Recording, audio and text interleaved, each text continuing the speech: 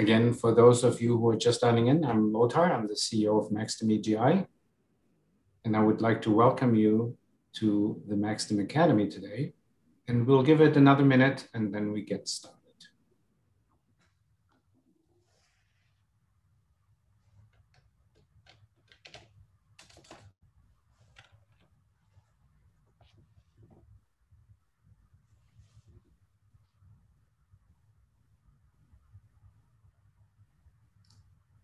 So I suggest we get started. Again, I'm Lothar. I'm the CEO of MaxStim-EGI, and I'm excited that we can offer you another MaxStim Academy. Today, we will hear from Guillaume Dumas, and we will have an introduction here in a minute. But before we do this, I would like to make sure that you understand that at MaxStim-EGI, we always want to operate at the highest scientific and ethical standards. So please pay attention to this statement.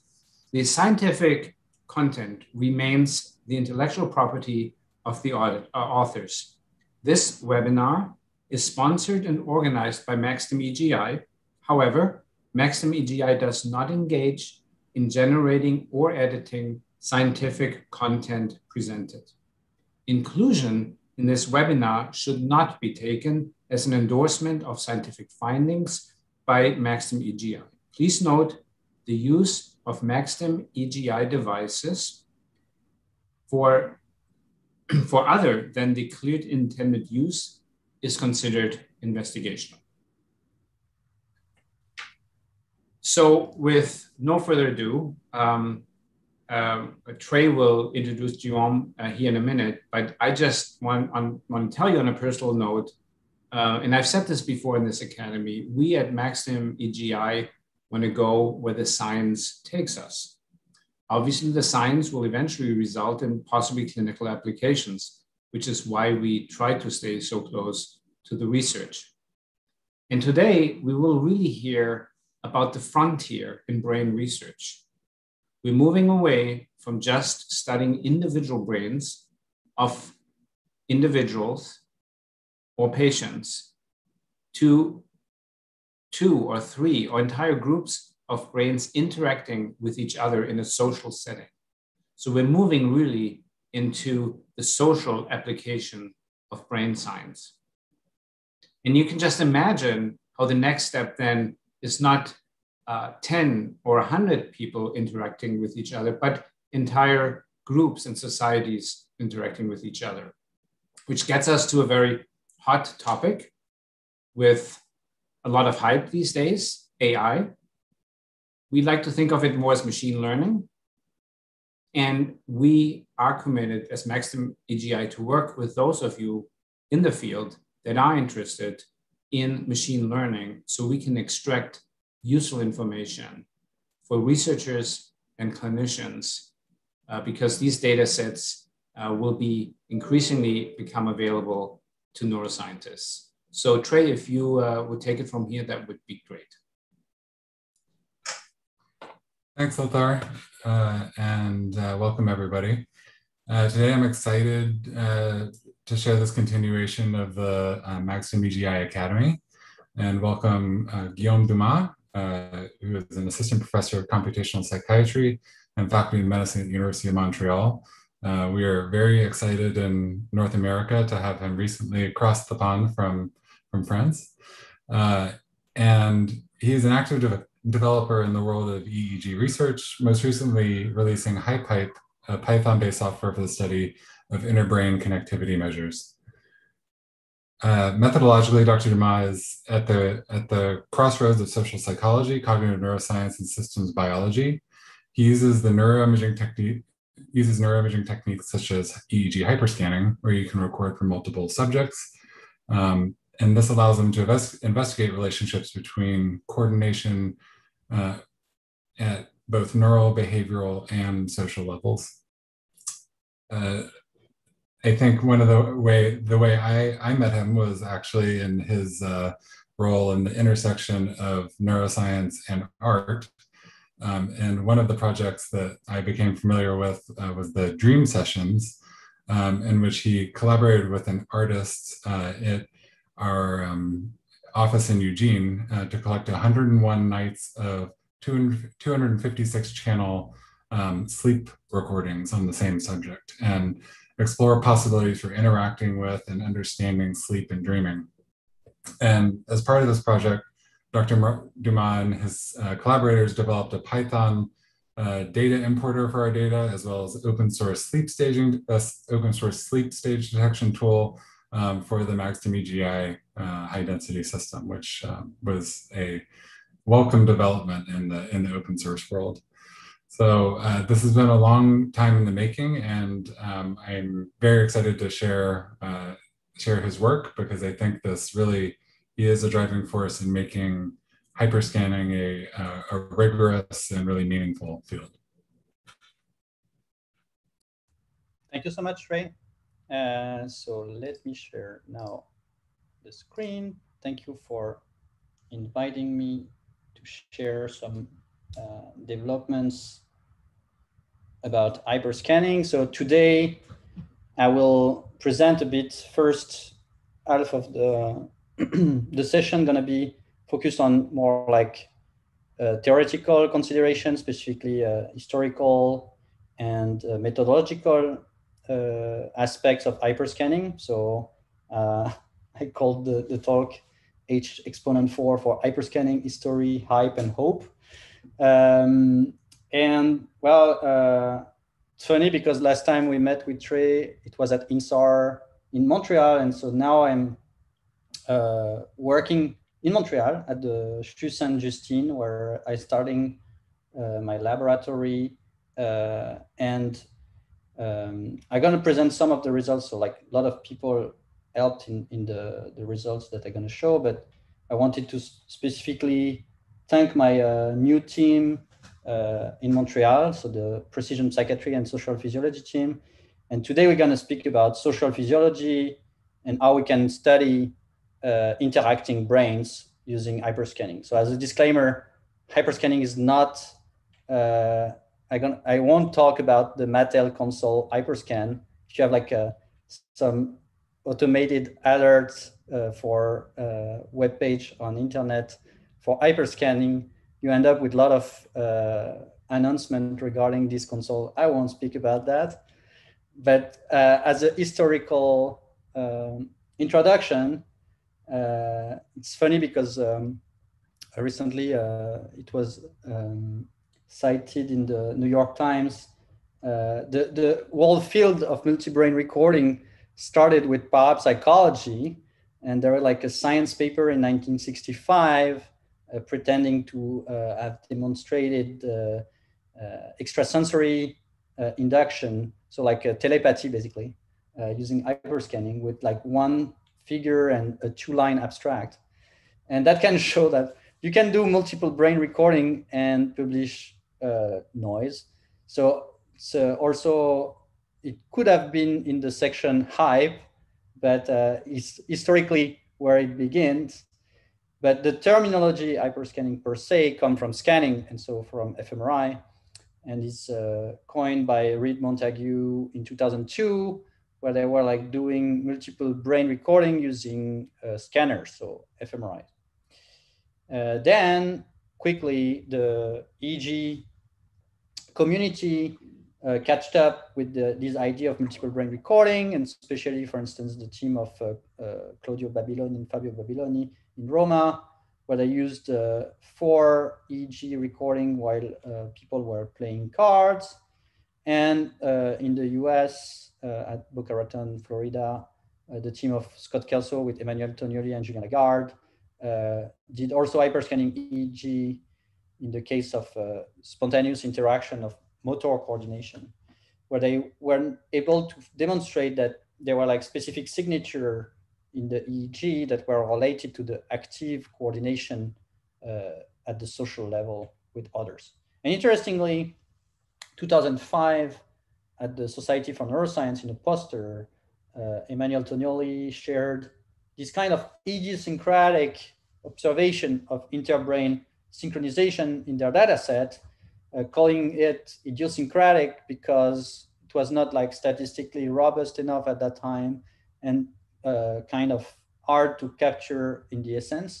But interestingly, in 2009, the team of Lindelberger in Berlin was able to show statistically the robustness of those interbrain synchronization in the case of pairs of guitarists playing the same music. And so in that case, kind of demonstrating that it can be assessed quantitatively, those interbrain synchronization, and that there is a world framework that can be done at the statistical level to assess those interbrain synchronization.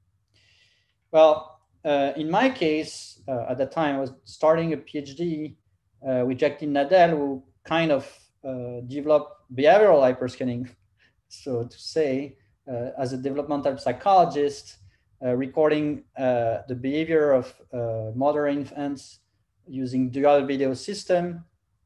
And interestingly, without having brain activity recorded, was showing the importance of fine-tuned dynamics during social interaction, showing that, for instance, a kid of 3 months old is able to separate a video of her or his mother in real time or pre-recorded. So it means like at 3 months old, we are already able to decipher which is like the little dynamics that takes place in interaction at the nonverbal way. And so what we did at that time with another lab, more in neuroimaging and neurodynamics, is to use a dual EEG system on top of the dual video system to analyze what's going on between two people interacting in a nonverbal way and in two Faraday cages. And through the synchronization of the amplifier for the EEG, we're able to investigate what's going on during those fine-grained, nonverbal, spontaneous interaction. And it went through some difficult aspects, such as the behavioral analysis, which has to be done frame by frame because the interaction were not scripted. It was spontaneous, dyadic interaction, so with turn taking. And we analyzed frame by frame who was imitating who, and if the movement were synchronized or not.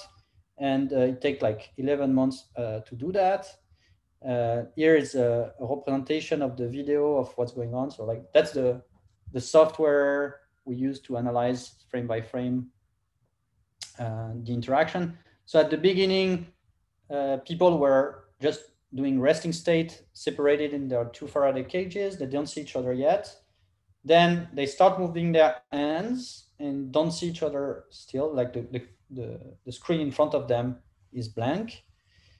It's like control condition to show how much the brain becomes similar doing the same task.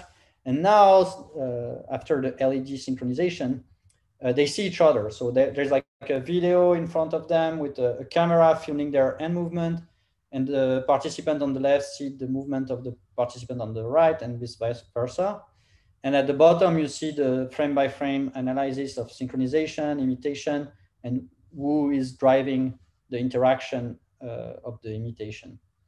And so you can see that there is this turn taking emerging with like one participant imitating the hand movement of the other, then it stops, and the other one take the lead, and so on. And using this kind of analysis, we were able to first show that most of the time they were both synchronized and imitating. But overall, the synchronization of movement, so the fact of doing the same pace of the movement, not necessarily doing the same movement itself. So I take often the example of a jazz band, like everyone is playing a different instrument, so they are not doing the same movement. But they are, when they are jamming, doing their movement, their respective movement at the same pace, in the same dynamic. So that's what synchrony is about. And so synchrony seems like even more present than imitation, because you can have also synchronization of behavior without even noticing. Like if you walk in the metro, you can sometimes see people synchronizing their walking without even noticing that they are entrained to the environment and the other people walking around them. at first, what we show is also that at the intra-individual level, before going to the inter-brain and inter-individual level, we were able to disentangle different aspects of agency, so like attribution of intention of the movement, or ownership of the ongoing action, by using different contrasts. So like when we compare movement of hands without resting state compared to resting state, or where participant 1 was imitating participant 2 versus he was just moving without taking into account the other, and so on. So only with this kind of paradigm, we are able already at the intrabrain level to disentangle various aspects of social cognition that are not easily reachable with traditional paradigm. But the most important thing is that we can have also an impact on the context and the role you are taking in the interaction, to show that if first the fact of being engaged in an interaction is already different from perceiving spectatorily, like detached from a video of an interaction, for instance. When you are actively engaged in an interaction, your brain is acting differently. So that's one first big take-home message. And so like that's why those kind of hyperscanning experiments are important, because you can study the brain in interaction. But also the thing is that beyond even the difference between social perception and social interaction, there are different flavor, different aspects of social interaction that can be disentangled with proper experimental design. So for instance, the fact of saying participant 1 imitate participant 2 in a forced induced way, so that's the bottom part of the slide, is different from the spontaneous interaction where we say to the both participants, continue to move your hands and imitate the other whenever you want, where like here it's more like a turn-taking based interaction. And depending on if you are imitator or model, it's also changed. So, well, that's like at the intrabrain level. And the most surprising and based on those recording, the discovery of interbrain synchronization was even more staggering and surprising. So it took a while to get it published, but what we showed is that in line with what Lindenberger group shown with the pair of guitarists, but in their case, they were entrained by a common metronome. So the pace was imposed from the exterior.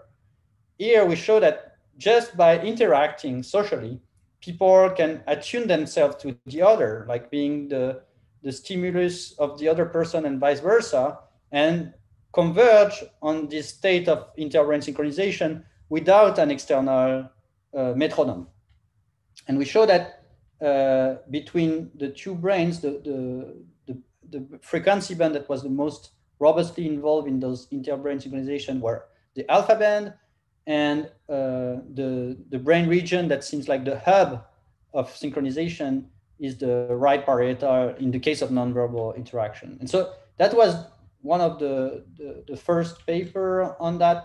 And we then replicated with different type of interactions. For instance, in language with my colleague Alejandro Perez, but also with affective touch in this case of the beautiful study of Pavel Goldstein with Simon Chametsuri team, where we show that affective touch can modulate pain. So the fact of touching someone else where you care about, and if you are empathetic with those person, lower the pain of that person. And on top, this phenomenon of analgesia induced by affective touch is correlated to modulation of interbrain synchronization. So that was quite interesting, but from a scientific perspective also, what I found very important in these results is that most of the people were either saying, initially some reviewer were even questioning the data and saying like, I don't believe that. And some other were like, well, that's obvious that it's synchronized because they are engaged in the similar task and it's rhythmic, so like at the motor level or at the language level. But actually, in the case of affective touch, we are facing a social interaction that is purely arrhythmic, which is very interesting because it shows that those phenomena of interbrain synchronization are not just a byproduct of mutual entrainment of brain activity. And well, historically interesting, in 2019, we have been also lucky to see interbrain synchronization assessed in animal models, so in rats and in bats, actually. And that was quite welcome because despite the growing literature on interbrain synchrony in humans, a lot of people were still very full of doubt about the existence of those interbrain synchronization.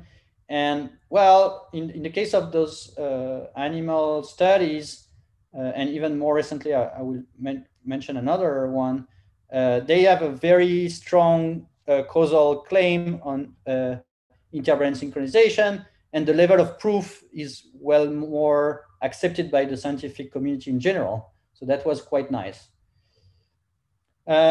Then more recently also with the team of Ruth Feldman in Israel, we also looked at other type of interaction. So like comparing even in the same dyads, two different tasks, so motor coordination and empathy giving discussion. And we compared romantic couples, best friends, and strangers to show how human attachment and those more ecological dimension of sociality can also modulate those interbrain synchronization, which is like more difficult to do in mice, but possible in human. And so that promise for the next coming years, a lot of interaction between those different levels of experimentation. And so if we summarize a bit this historical part, we have like really an explosion of studies from the 1965 parapsychology science paper to those days with like 2019, the assessment of those interbrain synchronization in animals. So now that was the history, let's talk about a bit the hype as a principle of fairness. So the hype is, well, there are a lot of stuff that have been published indeed that may be not that rigorous. And one of the reasons is that if you plot the number of sensor on the x-axis and the number of interbrain synchronization pairs of sensor connecting, well, it's squared. So you mean that you have even more comparison when you're doing statistics, and it's way more prone to false positive. So in that case, you need to correct for multiple comparison and have proper statistical frameworks to avoid those false positive. And on top of that, this paper by Adrian Burgess from 2013 also warned on the fact that there are a lot of spurious synchronization that can emerge in different connectivity measures, such as phase locking value, for instance, where the similar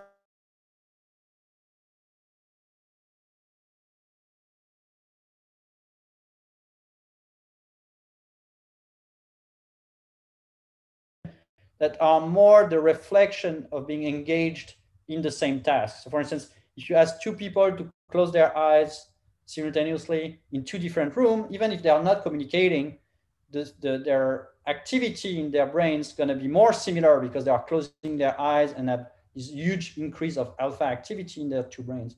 And if you're not correcting properly in your design, then you're going to end up with like interbrain synchronization during just closing eyes, which doesn't make sense at the first thing. But then you can see that if you take a bird eye view, and we recently published with Meryl Fairhurst a review of those different types of coupling and alignment, and including spurious alignment.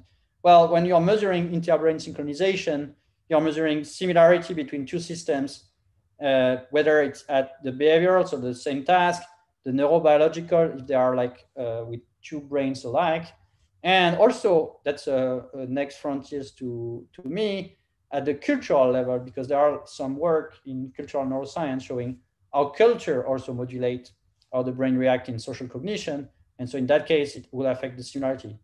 But the way you are similar at the neurobiological level, and now I'm working on psychiatry, and especially with autism spectrum disorder, the diversity of your neurobiology affect your ability to communicate. And so the second part of the measurements that you are doing when you're doing interbrain synchronization is the communication of information, whether it's unidirectional and reciprocal. And so like from a methodological standpoint, you need to balance those different factors in your experimental design to be able to assess properly what this factor is doing in the measurements of interbrain synchrony.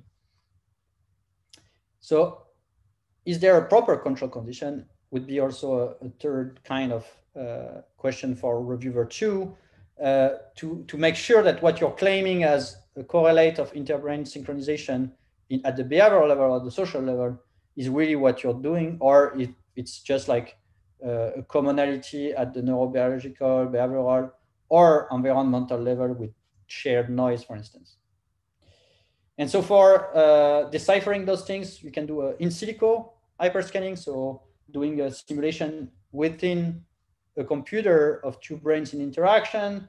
We did that in 2012 with replicating kind of our results that were quite surprising initially with this interbrain synchrony. So having a model mathematically in silico was a way to probe the different factors that I'm talking about with the similarity and communication. And so here we are plotting the interbrain synchronization on the y-axis, and on the x-axis is the flow of information that is exchanged between the two brains in the mathematical model. And what we showed is that even without information exchange, so here at 0, you have a residual synchronization of 0.25 with phase locking value, for instance, showing that actually, if you're not recording two random number generator, you would still find interbrain synchronization that are just reflecting the similarity of the two systems that you're looking at. So if you record two brains, even without any exchange, so that's the example I was giving for the Burgess and the fact of closing the eyes, the fact that you have more similarity between the two brains give you this spurious residual synchronization. What's interesting is the difference between when you are exchanging actively information between the two brains and the resting level when you're not exchanging information. So like you can assess with computational models like that, or with proper empirical design, these differences that are meaningful from a psychological perspective. And so the final question that you should be asking yourself before a reviewer asks it to you is, do you even need hyperscanning? Because a lot of things can be also probed from a single brain recording perspective. So for instance, what I was showing with the intra-brain correlates of agency, you can imagine to record two people interacting. So the design was more like the ecological way of having two people in interaction, but you can still also record only one of the two brain. That's possible. And in that case, the claim that you're doing at the intra-brain level doesn't need the hyperscanning component. So a lot of studies should really go back to their hypothesis and check if hyperscanning is actually needed. So let's move to hope and be even more positive. So the hope are first that we have a huge progress at the technical level. So I was speaking about this frame-by-frame analysis of behavior that took like forever, like not forever, but 11 months during the PhD. It's kind of forever for some people. But so now with the progress of computer vision and machine learning, you can have semi-automated or fully automated analysis of behavior that quite facilitate this tedious part to focus on more like the interbrain analysis. So that's one hope.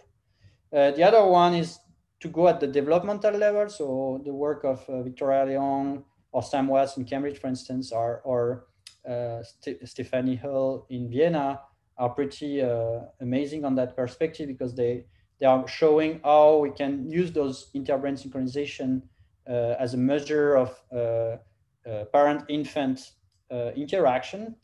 So that's the next frontier as well.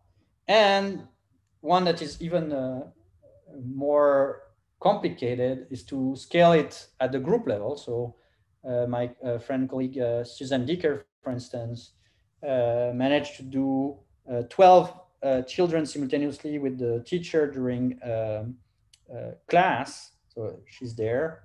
And they were showing how those multi-brain recording at the group level were a good way of quantifying the level of joint attention and how during the class the students were synchronized with the teacher.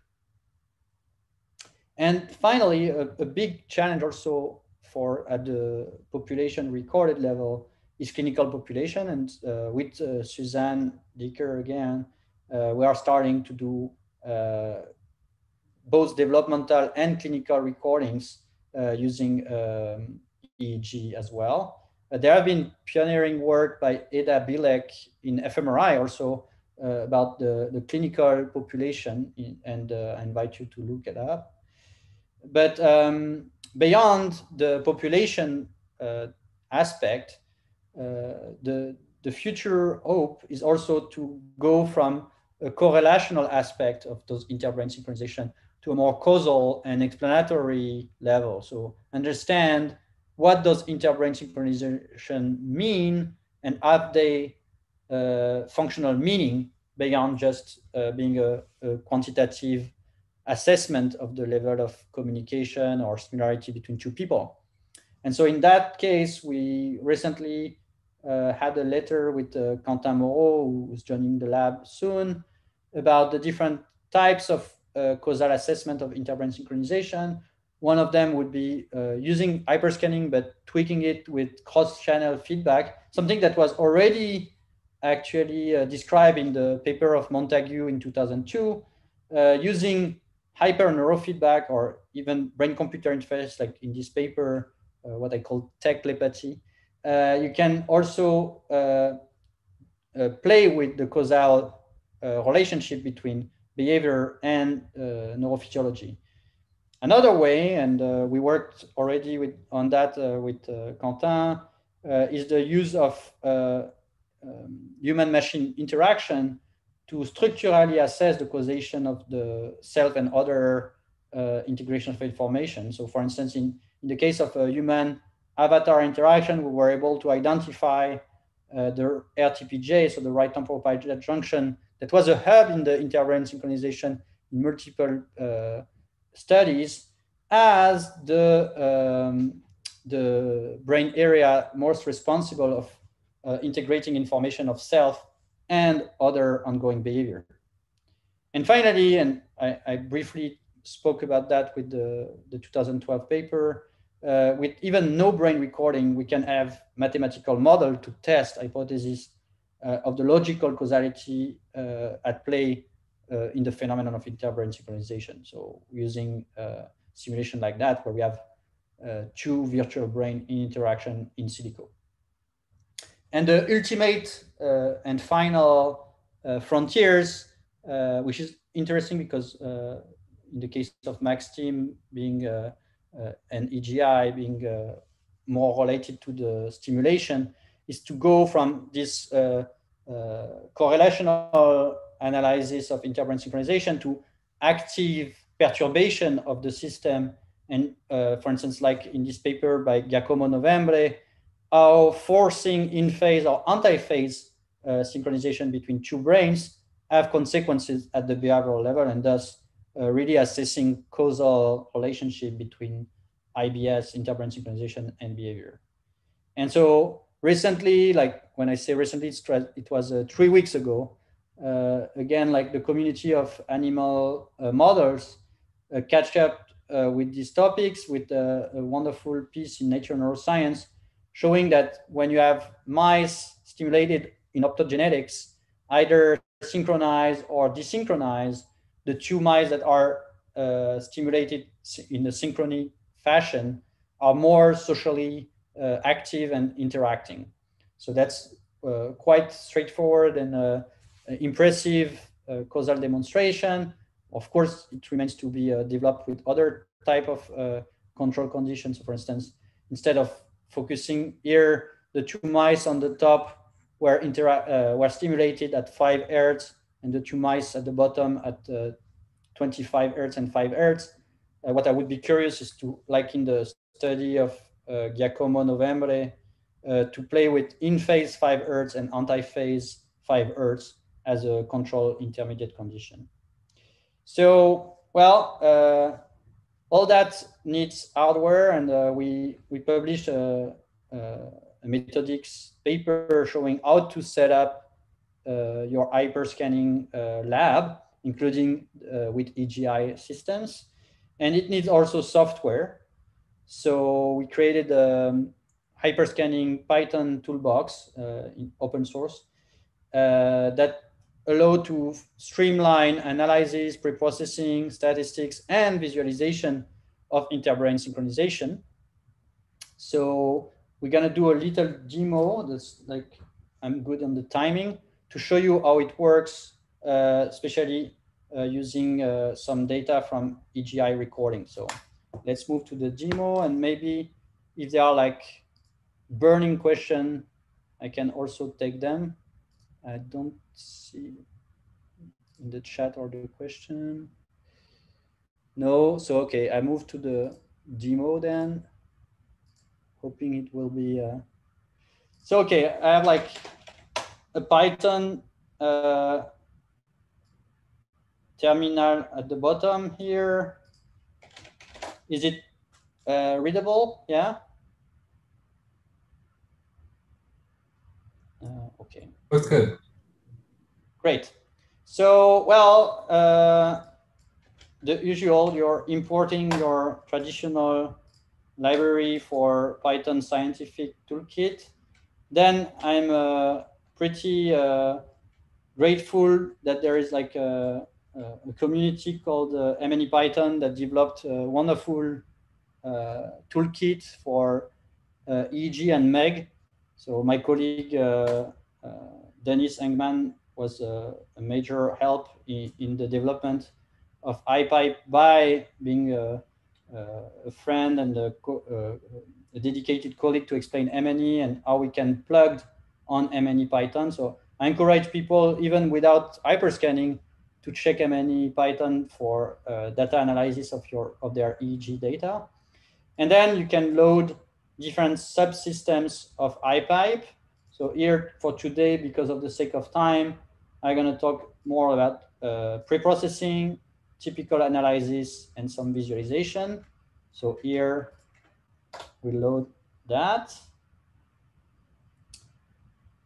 Then something that I like to do is to have my data folder as a variable, so I can move quickly from one computer and another the script without having to change everything. So here I tidy everything in the data folder, and you can have like some check about which data are available here.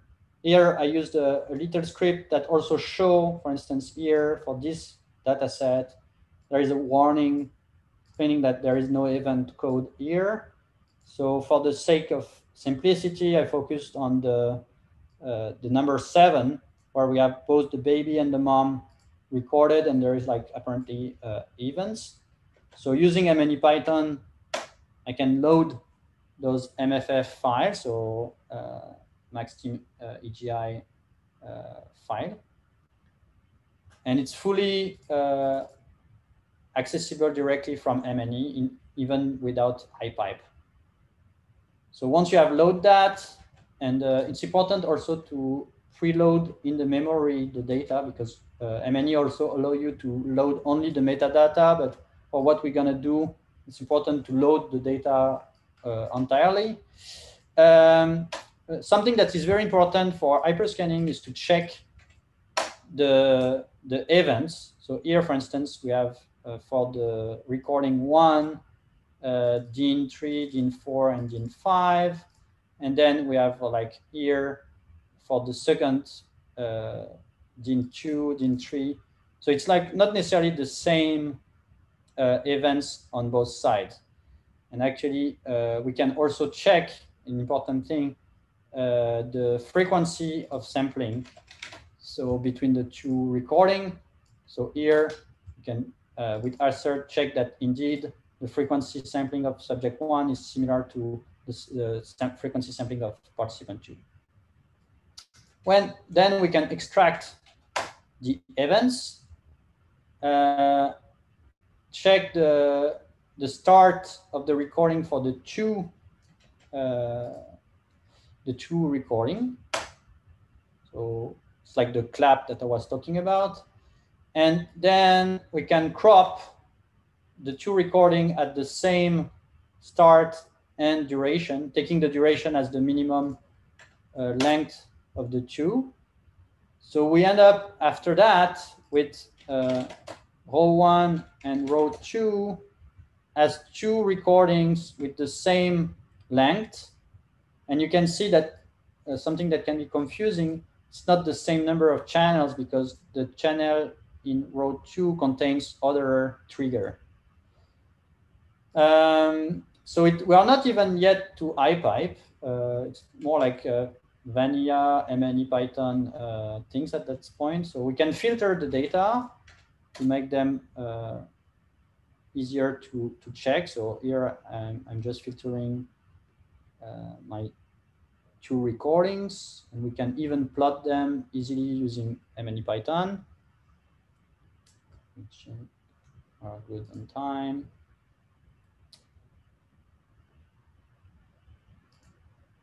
So the thing is that it takes time for the filtering, especially.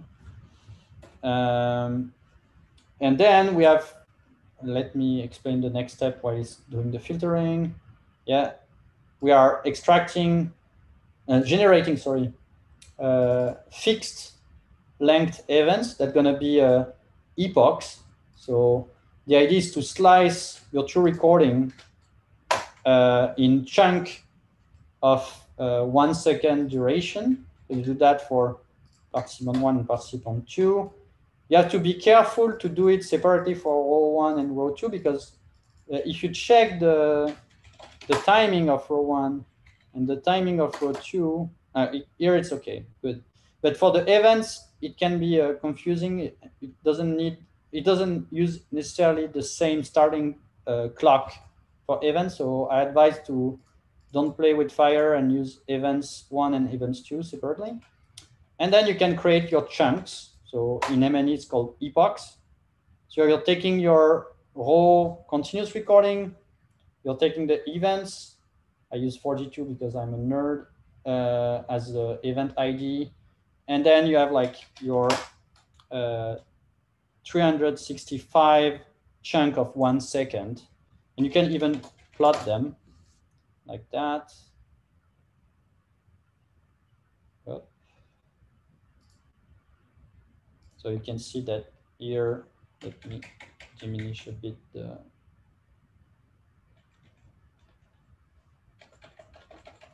scale so you can see the signals.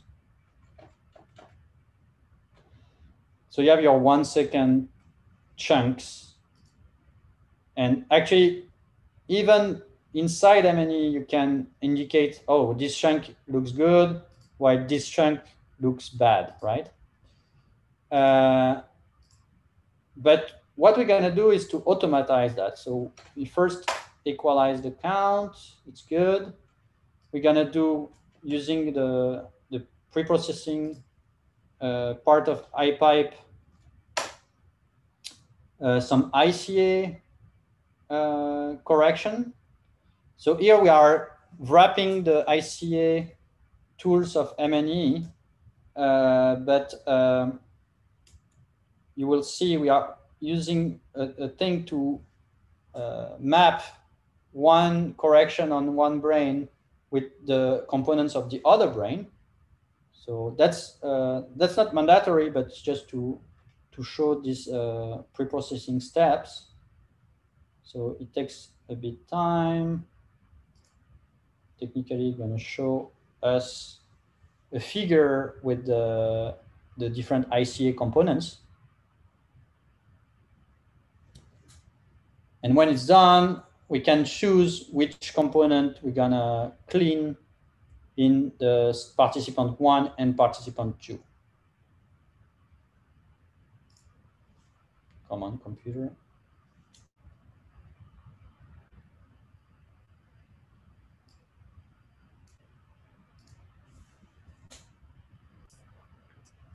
Guillaume, while that's running, do you have any advice for people that are interested in learning Python and M&E, how they can get started? Sure. Well, M&E is really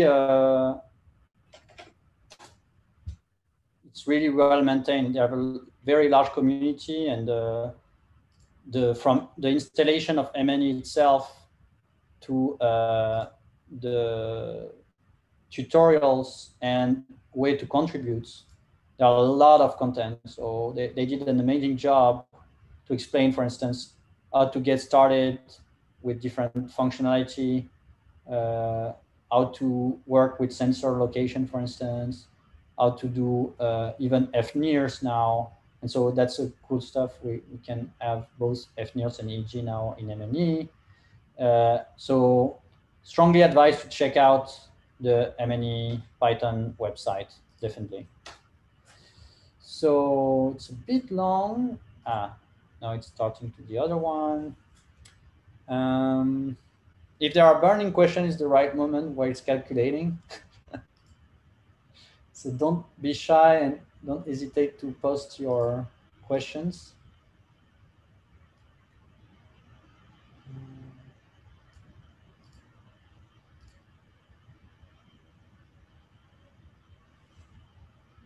Almost done.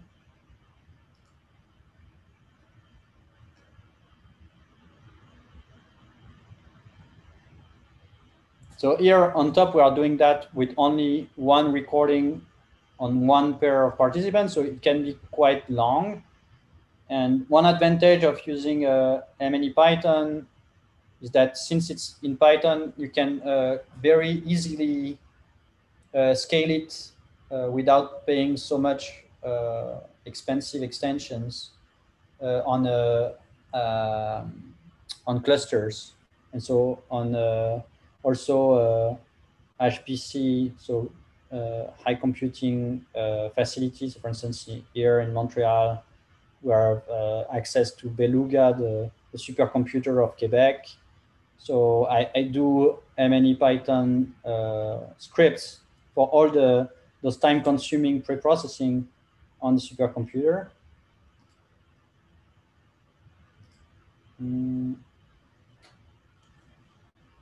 Almost done. I think I'm gonna switch quickly to the even shorter. I know I can't do shorter. That's strange. It takes so much time. Maybe Zoom is taking a lot of computation power.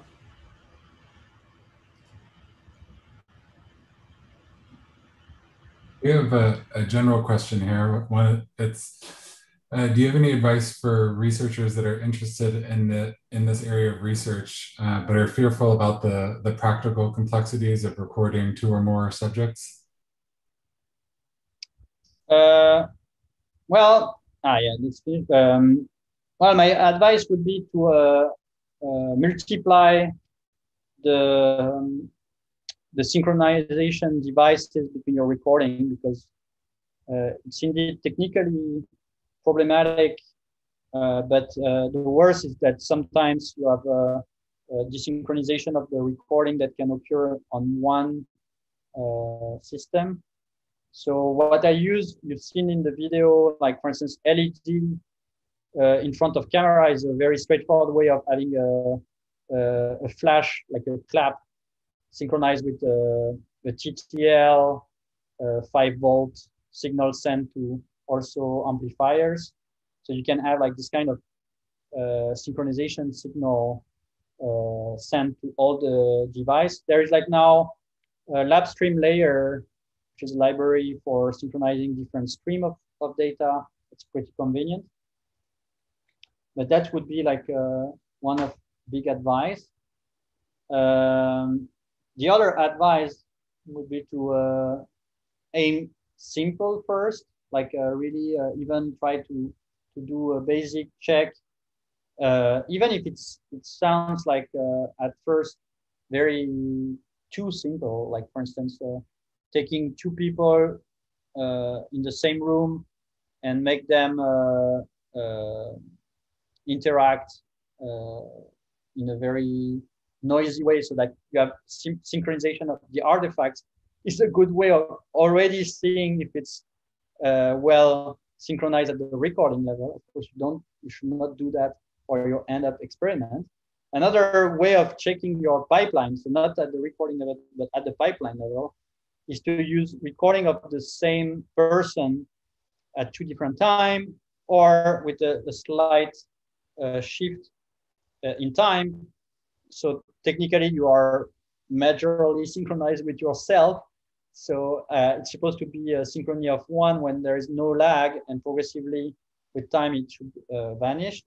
And actually it's part of the analysis for the statistics to compare recording of pairs with virtual pairs, where you take two different participants at two different times to check if there is genuine interaction. So here is just like to show you can choose which ICA component you want to clean. And then there is another pre-processing step that's pretty nice and developed also by my colleague Dennis Engman, called auto-reject, which take all the epochs, all the chunks of recordings that you have separated, and you automatically interpolate bad electrodes or reject the whole epochs if there is too much artifacts. So after the ICA correction is a good sanity check. And in HyPyP, we did also a little wrapper of auto-reject for hyperscanning data, where we can say we keep only epochs where the two individuals have clean data, or we can say also if only one or the other have bad data, we reject. So like to fusion the pre-processing steps. And so that would be the last time-consuming part. There you go. And once you have like your pre-processed epochs, you can compute intra-brain stuff. So that's not really a hyperscanning thing, but still it's always cool to check your spectrum for subject participant 1 and participant 2. And what people are mostly interested in is you can combine the EEG. So here it's important to pick only the EEG channel, because as I say, there's one that has more channels because there is other triggers recorded in the file. So it will crash if you don't take only the EEG channels. So you take your data for participant 1 and participant 2, you identify the frequency band of analysis, you compute the complex signal associated with. So for theta, it's problematic because we have 1 second, so it may be a bit too small, but we're gonna check alpha instead of theta. Then you compute different measurements. So like, for instance, in the case of circular correlation, that's the one proposed by Adrian Burgess, which is less prone to statistical bias. You can unpack the interbrain synchronization in the different frequency band. And last but not least, you can do a little z-score to have your value, and final step visualization. So once you have that, you can plot either in 2D, for instance, above 3 z-score channels, interbrain synchronization. So that's the 2D version. And we have even a 3D version in HyPyP that still is, we are making some adjustments. So for instance, there are also measures of causality with partial direct coherence, and we're going to plan to have little arrows to indicate the flow of causality between one brain and the other. But that's about that. So like it's just a little demonstration of what's possible with HyPyP. And you can check out the website. We have a documentation with all the functions. It's very simple to install. You can install HyPyP. And for each subsection of the API, we did a documentation with different variables and so on. So even within Python, you can use the help function. So for instance, for the visualization, you can say, oh, I don't know how to use that. Do help. And we spend time to actually write all the documentation so to guide and ease the use of those tools. And in the coming months, the plan would be to create more tutorials on the website and even video tutorials to guide people in the use of HyPyP. So that's for today. If there are like other questions, I'm more than happy to help. So yeah, I see one about EEG Lab MATLAB. Indeed, that's one of the next tutorial that we're gonna do. So all the data that are pre-processed with EEG Lab can be loaded in MNE-Python. So there is even on the website of MNE-Python already a tutorial to manipulate EEG Lab data. So here, instead of loading EGI data with the function that I show that load the MFF, you can store in MNE structure a .set EEG Lab file and do the rest of the step that I show. And if you have already preprocessed it in EEG Lab, then you don't need to do the ICA and preprocessing steps. So that's totally possible, yeah.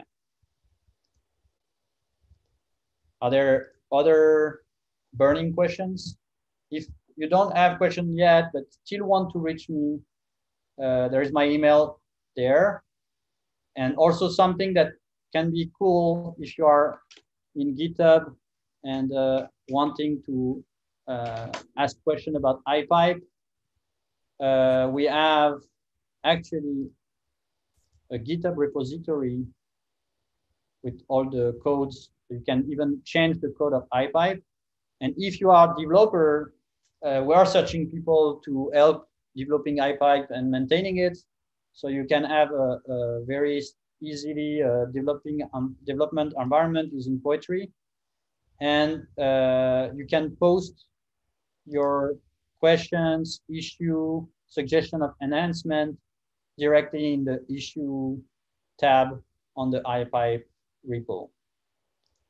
So if you have like questions related to the science, maybe email is better. But if you have like very technical question about HyPyP or enhancement suggestions, please use the GitHub page so that it kind of creates a knowledge database of all the bugs and enhancements so we can collectively work on that.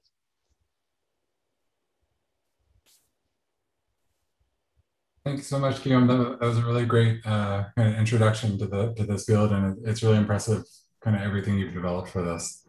So I'm back. I was not alone. That's the beauty of open source. So yeah. I had like all those wonderful people to work with, and there are other joining. So that's actually also what is great about open source software development is. The aim of HyPyP is not only to propose a tool to facilitate analysis, because it goes also with creating a community of practice and exchanging about what are the proper statistics to use, what are the good visualization to do, etc. So please don't hesitate to reach out, and we are much happy to welcome people helping to build up HyPyP. Oh, great. Thank you again. And If people have questions for us on the hardware side of things about how to do this with their Maximum EGI systems, feel free to contact us. Visit our website, egi.com. But otherwise, we'll wrap up for today. Thank you again. Yeah, thank you so much for the invitation. And bye, everyone.